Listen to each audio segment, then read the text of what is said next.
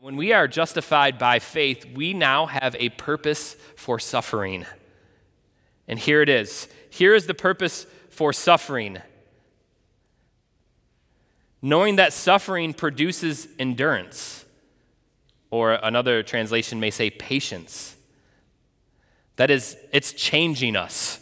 It's sanctifying us. It's making us more and more like Jesus. So suffering produces endurance. And endurance produces character, making us people of character and integrity, people that others can count on. But then not only that, and character produces hope. We gain a deeper assurance of our salvation based on what Paul is saying when we go through suffering. And that suffering produces endurance.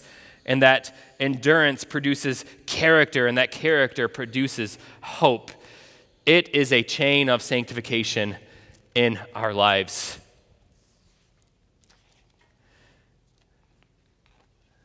And think about it in your life.